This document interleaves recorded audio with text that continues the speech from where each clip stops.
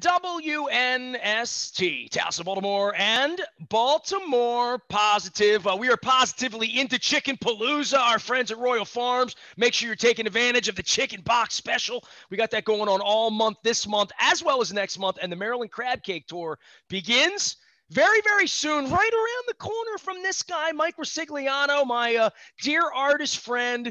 You know, Pike is sort of my oldest media friend. You're sort of my second oldest media friend from the News American and Sports First. But, of course, from Buffalo, the Courier Express is how you wound up in Baltimore. And this is going to be one of the most fun segments we've ever done, Ricig. I mean, this is all about Buffalo because, they're playing Major League Baseball in Buffalo. You were in Buffalo, didn't even go to the game last week.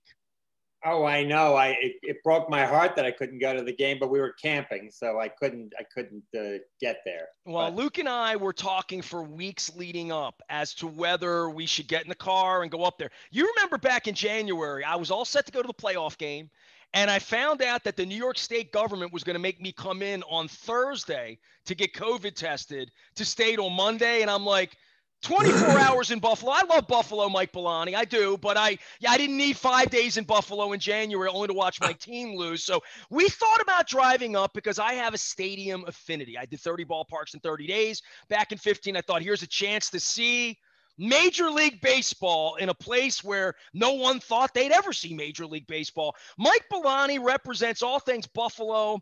I guess I've known Mike not as long as Ricig, but almost. It was back in the 80s. Billoni, I think you picked up the check that night before the Oilers lost to the Bills back in 1988, 89. I fell in love that night in Buffalo. I think I owe you chicken wings and pizza at the Anchor Bar and some beef on weck proper. Well, you know what? Dustin, number one, it's great being on here with you. I want to correct you. Buffalo did have Major League Baseball. You may not have been around, but it was 105 years ago when they were a member of the Federal League. And then prior to that, they were a member of the National League in the early 1890s for 3 seasons. But then more importantly, in 1901, they were at the 11th hour and 59th minute to become a member of the American League. And somehow, probably some corruption from Boston played out. The Boston Red Sox were selected for that franchise. And for the next 100 and some years, Buffalo did not have a major league team. Although under the ownership, when I was GM, Bob and Mindy Rich, we were as a finalist for the expansion derby, but they picked 2 states, Colorado and Florida. Well, I remember that vividly because I've known you since before then. And when I met you, to color this whole thing, I met Ricig when I was 15. I worked at the paper. We were together. He was a Buffalo guy. We fell in as friends. We were both on the east side of town. And we became friends. And the Buffalo thing happened while the Colts were gone. I was an Oiler fan. And we watched football together all the time. But we went up to Buffalo. And Ricig spoke of you when we went up there. You were his friend that was trying to get Buffalo. We didn't even have Camden Yards then. We're talking 1987, 88. We had just lost the Colts. And I went up to Buffalo, and I remember we had a fabulous meal together at the Anchor Bar. And I came back. I fell in love with a girl from Geneseo State, and I came back to a couple of Bison's games that next year. I remember Junior Noboa hitting for the cycle one day, coming in for the Indianapolis Racers. So I sat in that stadium. So I've been in the stadium, but I haven't thought about Buffalo baseball in even when I was there to see the Bills play 6 times in the last 15 years. I guess that dream was gone. Paint this for me because I saw you on TV. I had Todd Radom on last week, who sort of invented the Buffalo Blue Jays logo last year. And we had a Baltimore Blue Jays logo for the 10 minutes the Blue Jays were going to play here, Tampa, the whole deal. I had Radom on last week because he actually went to the games last week. Then I'm watching TV 3 days ago. The morning show, my wife watches NBC Morning Show. I'm like, this is Mike Billoni. I know Billoni. My wife's like, you know everybody. And I'm like, he'll be on the show in 3 days. Ricig and I will figure this out. We'll get to the bottom of all this. How are you? I mean, how's Buffalo? Give me the baseball thing that this actually happened. Because if I'm Mike out in the, Cheektowaga and the Bills, are all I got, the Sabres and the Blue Jays show up for summer, I would go watch Vladimir Guerrero play baseball. That'd be exciting for me if I lived in Buffalo.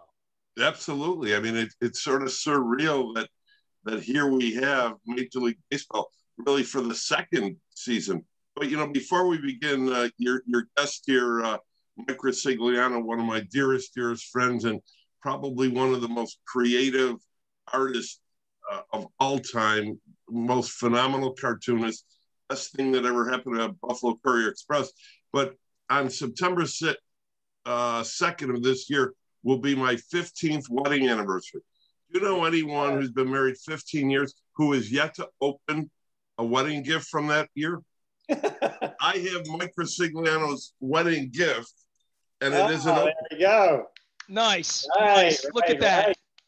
Right. It is the Dom Belloni, and it's a typical Ricig cartoon that has taken me 15 years to read every little nuance of.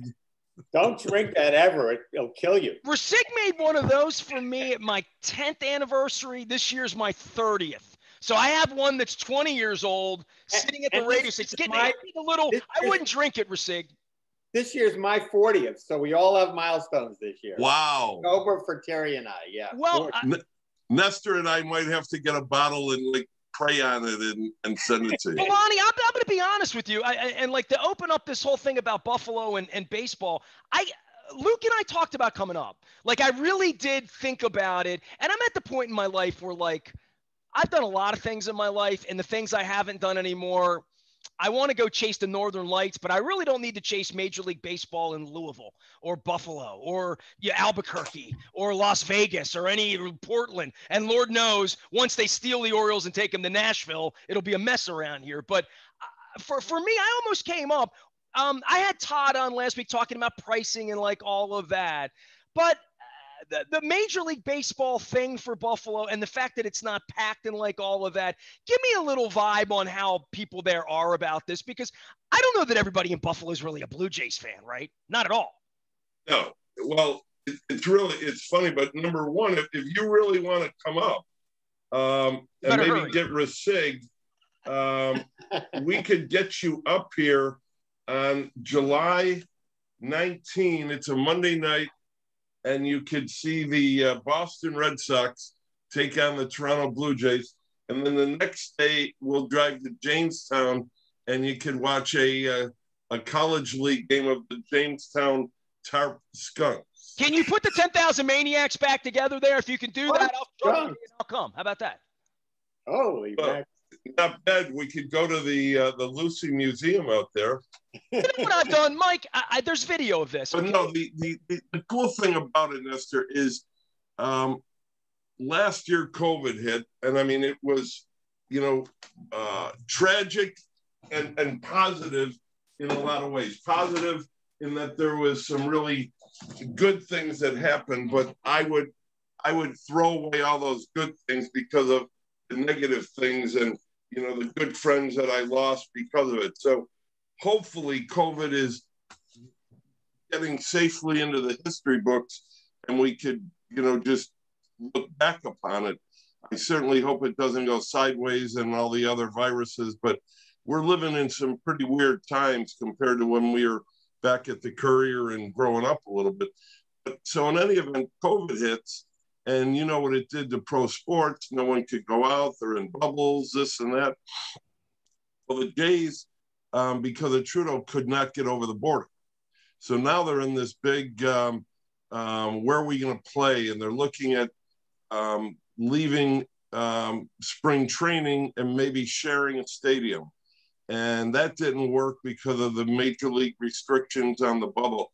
And really, Major League Baseball had about a 5 or 6 inch binder for every team. You got to follow every, rule they had. So long and short of it is they came to Buffalo, but they could play in front of no fans. And they built a visiting team clubhouse, huge, out in the parking lot. But they still had the bullpens in the foul territory. And one game, one of the outfielders on a visiting team almost tripped and broke his leg on that bump. So when they had to come back here this year, that was one of the first things they had to do was move those bullpens out behind the fence in center field. And then they said, we need to upgrade these facilities. And that's what they did. They put millions of dollars into the infrastructure, built a huge clubhouse that's, better than probably what they have at the Rogers Center in Toronto. So from the amenities standpoint, the players love it. The thing they miss is, being in their home in Toronto, but their families are here. They're living in apartments right downtown overlooking the ballpark. It's really been neat, but they want to get home. And I think they're anxious. And if I were a betting man, I'd say that the July 21 game against Boston could very well be the last major league game here. And who knows how long. Mike Billoni is our guest. Mike Ricigliano is riding shotgun as well. And, of course, Ricig's been doing the art around here in Baltimore, and he and Mike have been friends forever. The Buffalo thing and Buffalo being tread upon and all that. Ricig, all of your friends, family, and Mike, you live there. This Bills run has been something I think they, deserved for the community there. When I think of all the small places and small cities, us being one of them that have sort of been kicked around, Buffalo for football, the last 15 years, it has not been good. This has been a nice little run. This is here's Mike and I. Mike over here, or on the other side, here, and I at a Bills game way back when. So yeah. That's a Bison's jacket there, isn't it? I think absolutely. It is. Jacket on, of course. And, we still root for the Bills here. I rooted for the Bills against the Ravens last year. Sorry, Ness. But no. Well, you won. You felt better than I did when it was over. Split loyalties in this house, Yeah, I see that Oriole hat on your head as well. Mike, one thing I wanted to say is sure. this trio right here, first of all, you two are two of the great characters. When I tell stories about people, I tell legendary stories about Nestor in Buffalo, and I tell legendary stories about Mike visiting Baltimore. And they're both amazing stories that we can't go into here. But Mike, did you ever kiss Morgana in Baltimore? Is it possible because I did. And that's the other tie we have, is all three of us have had a lot of contact with Morgana, the kissing band. Not a lot of contact. Come on now. I mean, yeah, I had as much contact as Ripken did. You know what I mean? Nestor, I got to say that I'm really fortunate. I'm extremely blessed. I'm a very spiritual person. And, as you may know, I was in a near fatal bicycle accident in 1992. And some people may look, I was on death's doorstep to the point that the surgeon. And I didn't realize it was 30 years ago. I thought it was more recent than that, but that's been. It is. Wow. It'll only be 29 on September 17. It'll be 30 next year. So we'll have to do a big, we're going to do a big celebration. And one of the things I want to do next year in 2022, which will be the 30th anniversary of it, is as a result of the accident, I was wearing a bike helmet. It's a whole series of miracles. I won't bore you with the story. You can buy the book. I'll be writing it when I'm in Puerto Rico later this year. And speaking of books, we have the Seasons of Buffalo Baseball, 1857 to 2020. Just go to Amazon.com. Maybe we'll get you to wear that on a T-shirt and pump that book up with your chickens. Well, Mike, I would say for all of your historianness and trying to lure Major League Baseball to Buffalo these many years ago, the fact that Ricig is wearing a Buffalo Blue Jays shirt, and, I had Radom on last week talking about logos and all of that stuff. This has been a neat little thing to a dear friend of mine, actually, who lost her husband in a biking accident in Ocean City, Jackie McCusker from Nacho Mamas. It came on the show a couple months ago, and she said something that kind of hit me, and I had to think about it. She called it the blessings of COVID. Blessings of not that there could be any blessings in this, but the things that come out of it that have some grace, I guess, for Buffalo. 5 months of baseball, right? I mean, for you, after all these years, this is must have brought a tear to your eye to see a Major League Baseball game there, right? It certainly put a huge dent in our bank account. Yeah. I asked Radom, why is nobody there? He's like, well, it's $50 to get in. And I'm like, oh. 50? Like, so, oh, man, I'd love to find a $50 ticket. The Yankees, they jacked the price of everything. It was funny. As a season ticket holder, we had the first rights of getting tickets. And, I asked my wife if I could use her credit card because she's an accounting person, and I'm like Ricig when it comes to, balancing a checkbook. So at the end of the day, I was buying for friends and this and that.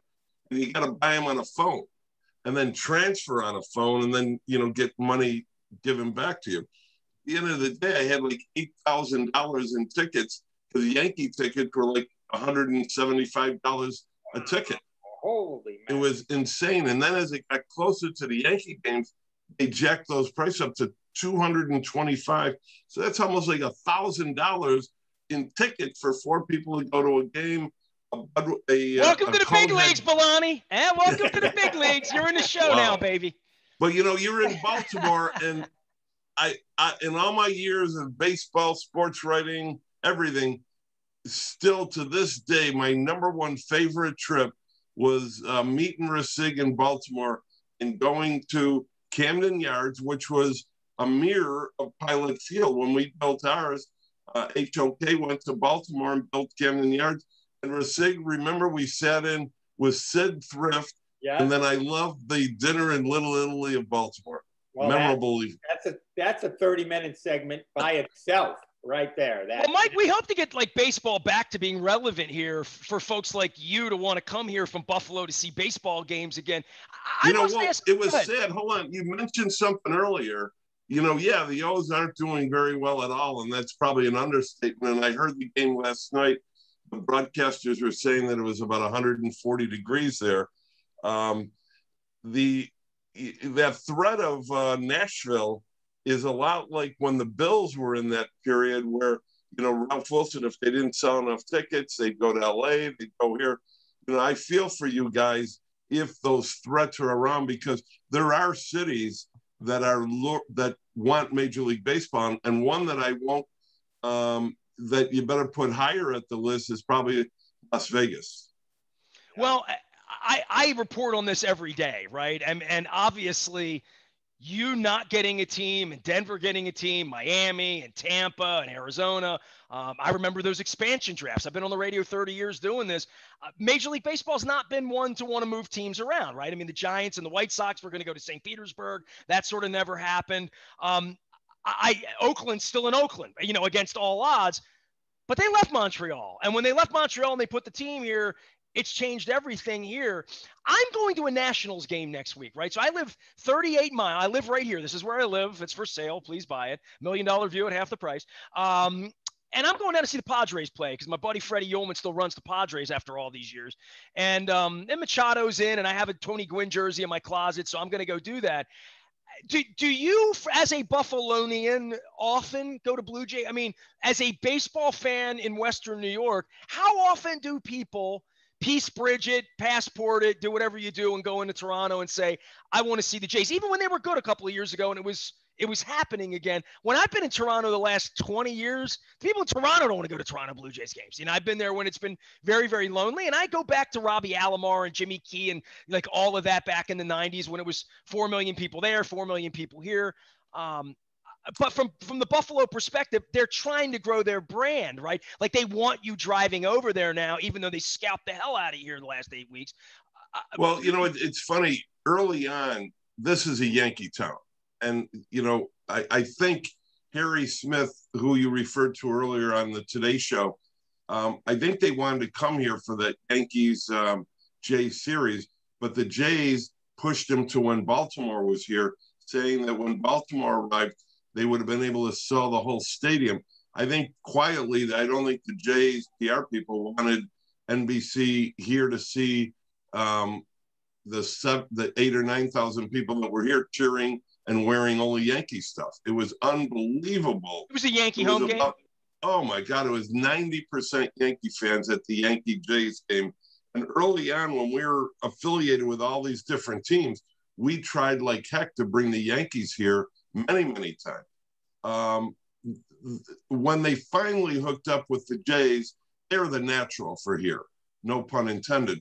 Why were they ever in Columbus and Syracuse, like, to begin with? They were the Yankees. They could have been anywhere they wanted to be, right?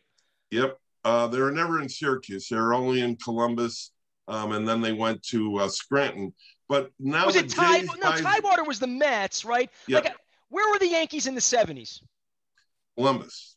Always. Okay. All right. I'm confused. George Syracuse was the had Jays, right? Okay. George had some shipping things going on over there in Ohio. But the relationship now with Toronto and Buffalo is probably one of the best AAA Major League Baseball affiliations in baseball. And the fact that Mark Shapiro, who I think is one of the more brilliant front office executives, the president of the Jays, is in charge, he's using the same model he used when we were the AAA affiliate of the Cleveland Indians, and he was their farm director moving up there. That was the last time Buffalo had a championship team. He built it from within, and then the Indians were so good, back then. That was ironically the year of my accident. He's doing the same thing now. I would predict that trade they just did with Milwaukee is just only the beginning. I think you're going to see them do whatever they can to fill in that beleaguered bullpen. They're only 4 games out of a wild card spot, and they got Boston coming in here for 3, and then later on the next month they have Boston. So that's why they play the game. You never know what's going to happen. But I like the relationship. There are people from here that go there. There's a cross promotion between both clubs. But I'll tell you, there's more fans from Canada and Toronto that come down to Buffalo for the Bills games. Mike Billoni is our guest, and Mike Ricigliano. Go, Ricig. Well, I wanted to say about the Jays, I think this is what we're hoping for as Oriole fans here, is to see something like the Jays have, right? They have this incredible nucleus of young talent, 3 major league stars, I guess, that were sons of stars in baseball. I recognize all of them when they're standing. Here's Biggio. Look at that. And Bichette and Dante Bichette's son, all on Toronto. And, we're hoping in a couple of years in Baltimore, we have this same kind of great young nucleus that they've been trying to build here. Yeah, Mike, everybody's been going down to Bowie to see Adley Rutschman and see Grayson Rodriguez during this period of time. And for me, baseball's been harder to watch because of the strikeouts, the home runs. There's no action. There's no, Louis Aparicio couldn't steal bases because they don't steal bases anymore. There's no hit and run because they don't hit and run anymore. So the MIT-ification of baseball has made it a little tougher to just sit and watch a game, I think, and especially when your team's in last place. Mike Billoni's here. We're talking Buffalo baseball. We're talking Buffalo football. We're talking Buffalo sports history in Toronto, and it's a little Baltimore history. We put more Gannon. Mike, I can't believe behind your shoulder I see the San Diego Chicken. You got Ted Giannoulis on the wall. Where's Ricig? I have Ricig in my basement, my basement museum, with a famous cartoon that he did of, I think, the last year at War Memorial Stadium. Here again, it takes you hours just to look at it. And even when you're done, you still see more things that you can't imagine one person could put in a cartoon. Were you at the Rock Pile when they shot Robert Redford there that night, Billoni? Were you in the crowd that night or no? I was very close with that whole crew.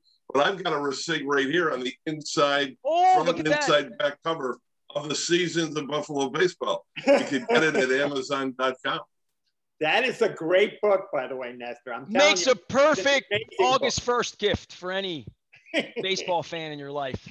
There you go. Mike, I owe you wings, and I owe you pizza, and I probably owe you beer or anything you imbibe these days. If you do get down here for a ball game, by all means, it can even be a Buffalo Bills game. So, we expect to play the Bills in January somewhere. We just hope it's not there this year.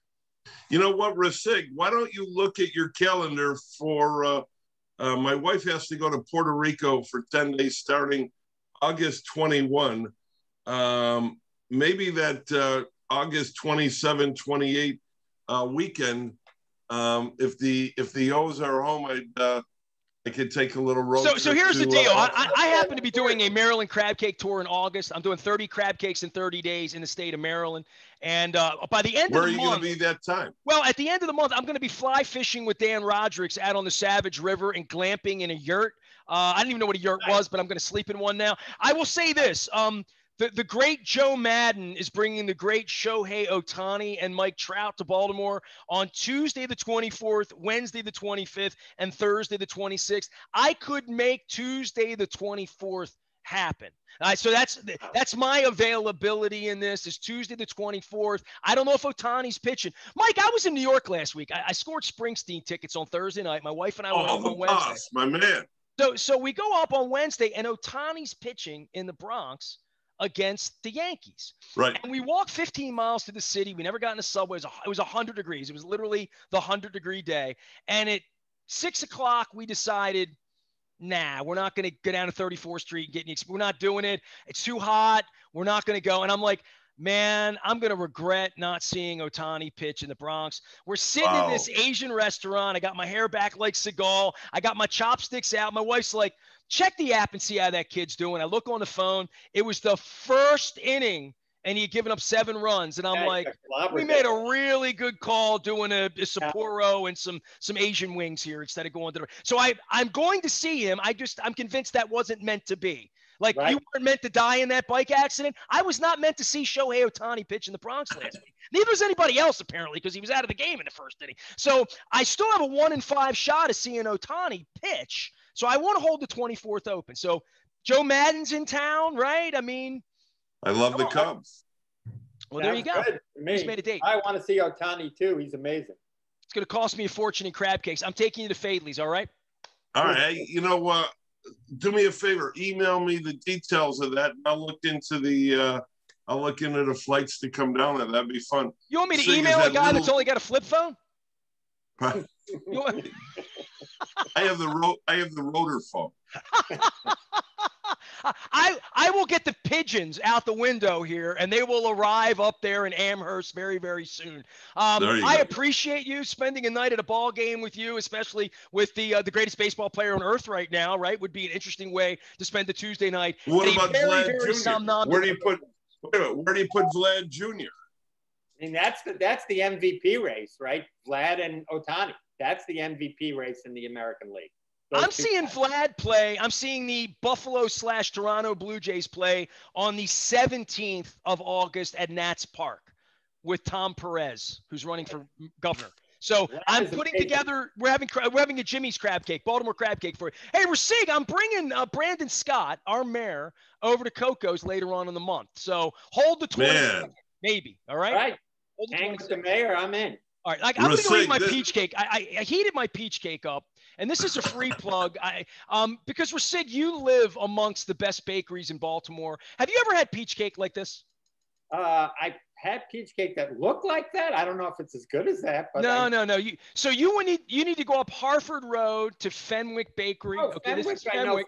of course. This is a Fenwick, but I don't sleep on the Woodley, okay, because that's right around the corner from you too. Yeah, I want to give some local love to some local bakers because somebody gets up earlier in the morning than even I do to make this so effing delicious. And I just want to give them some love. That's all, because it's back. It's only back for 6 weeks. It's like cicadas or Buffalo Blue Jays. You got about 6 or 8 weeks to. Hey, Nestor, I'm going to look at that 24th and get down there.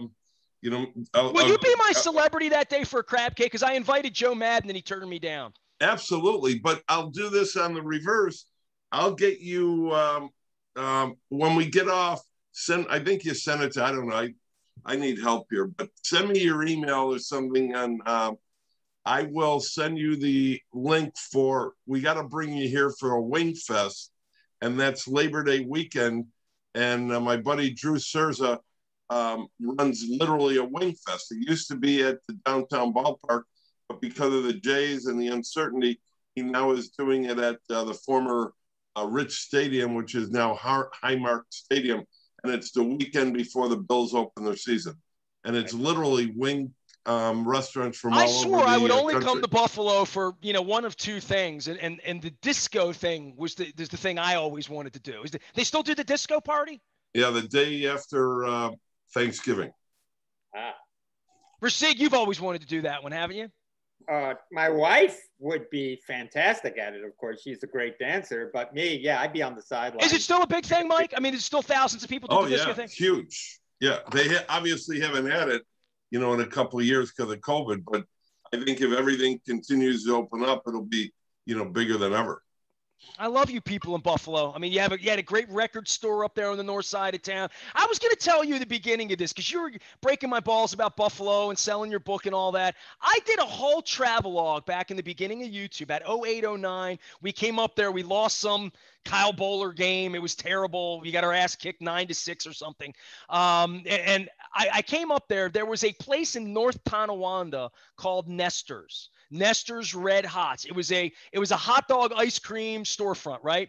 And it's out of business now. I went up there. I have a hat, and I went up there, and it turns out North Tonawanda had some great beef on weck. It is the carousel capital of the world, and I went to the Carousel Museum. So, I mean, I've done some I haven't seen the world's biggest ball of twine in Jamestown or anything like that, but I have had wings in Depew, if that, you know what I mean? So I try to get around a little bit. I found Jaworski sent me to his favorite Polish place in Lackawanna. Correct. So I've done the Buffalo tourism thing. I mean, I've tried at least. And there's a carousel in downtown Buffalo now, Nestor. There was a museum, but now there's a carousel, and I rode it on this last trip. It's great. It's just brand new downtown. All right. Yep, well, it's right down at the waterfront. That Nestor's Texas Red Hots on Webster Street is now known as a Louis Texas Red Hots. Nestor sold out to Louis.